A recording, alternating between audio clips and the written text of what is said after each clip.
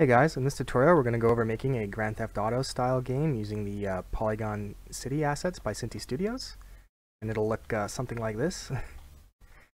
So the first thing we're going to do is just close this example project I made, and you're going to unrar and open up the project that comes with the files, which you can find below.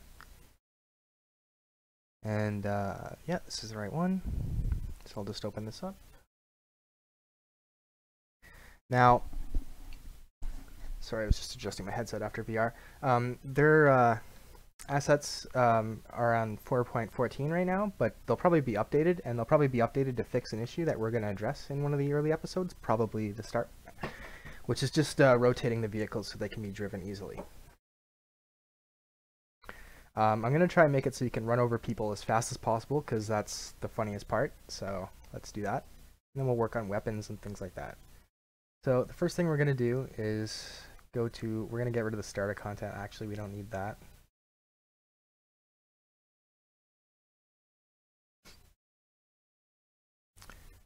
I probably should have just done this without doing the video. It's kind of dead space, but it is what it is. So I'll just awkwardly mention it and make it worse.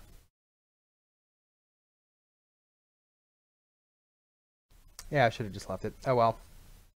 Skip ahead 10 seconds, I guess. I'm sorry.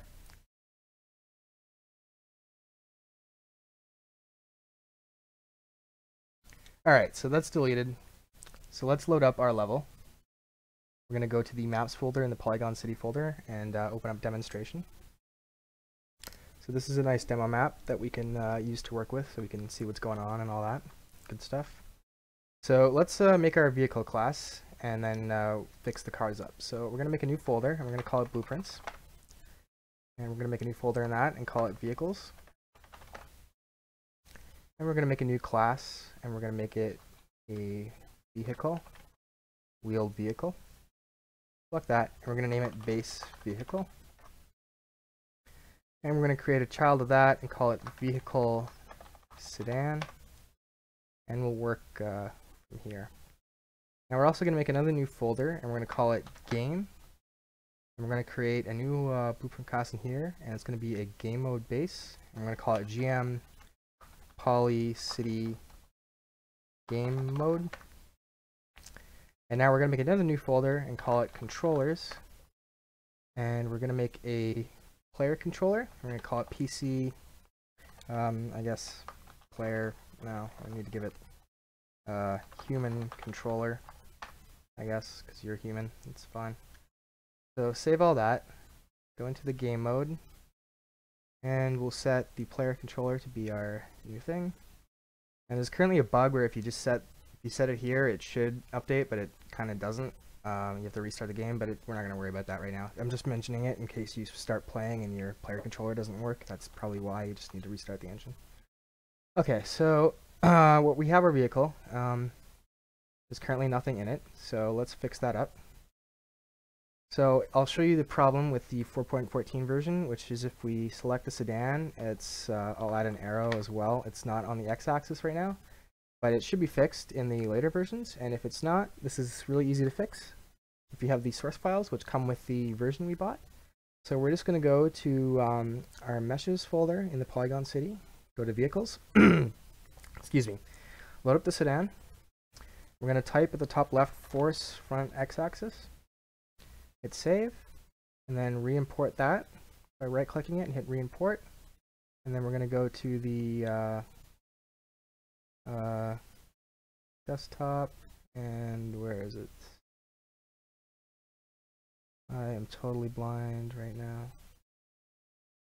Source files, FBX, deck, and sedan. That'll rotate that guy, but that's going to cause a problem. It's going to cause two problems, actually. The first is the physics asset. This is easy to fix. Just select the root, delete, right-click, new body, single convex hull, right here. Whoops, leave that checked. Sorry about that. And default angular constraint mode is locked. Okay. And that should be good. Save, simulate. Looks fine. The tires are going to go crazy, so we can select these. and go to constraints, and you can lock these. If you leave this one free, they'll be able to rotate this way, but you probably just want to animate that and not use the physics. There's no reason to use the physics for that, so we're just going to close that. So this created a few problems, which is that it rotated the vehicles in the map, but we're going to fix that after we import all of them, which I'll just do off screen. So I'll do that later. When they're all done, we'll make a little thing that'll rotate all the vehicles back, just so you know about that problem as well. But now what we can do is get our vehicle. We can go back to our vehicle sedan. We're going to open it up. We're also going to go to our controller and open him up. And we're going to go to our project settings and open that up. This is the one I actually wanted. And go to input and go to axis mappings and add to. We're going to go move right. Actually, I'll start with move forward. Makes more sense to me. And we're going to go move right here. Make this one W.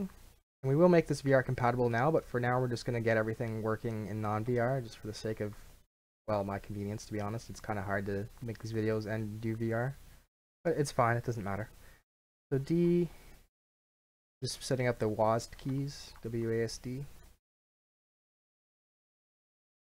Set this to -1, this to -1. Alright, so we'll go to our controller, and we'll do right click, get controlled pawn, and we'll do move forward and move right, and then we're going to do cast to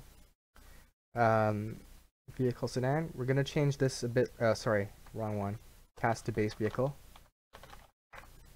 We're going to change this later, so we'll set it as variable depending on if you're a human or a car. Whether you're in a car or not, I guess is a better way to put that, but for now we'll just leave it lazily like this. And we're going to do throttle, the throttle input, and connect these. And then over here we're going to do steering, set steering input, and you can just use actually no, we can't. Casting. If we were using a variable, we could do that, but we're being lazy. So there we go. So we'll compile and save that. Call this movement. I'll call it vehicle movement actually, just so we know for now. Compile and save. And one more thing we're going to need to do is set up the wheels. So load up the vehicle movement in the vehicle sedan. Actually, no, not that again. The base vehicle. Go to vehicle movement. And go down to, where is it? Wheel setups. And we need to add all the wheels. Now the way to find the wheels, I'll just show you real quick by adding a sedan. And we'll click this so it loads it in the asset browser and load it up. And you can go to the skeleton and it'll have all the wheel names here, which is just wheel FL for front left, right left, and so on. So we'll add those to the vehicle movement. So wheel FL, front left, front right, rear left, rear right, compile, save, and hopefully if we didn't screw anything up and forget anything too awfully, this might work. There is one thing we're going to need to do, which is, because of the bug I mentioned earlier, we're going to want to go to the class defaults. And actually no, we'll do it over here, sorry. Go to the details panel. By the way, if you don't have world settings, you just go to window, world settings.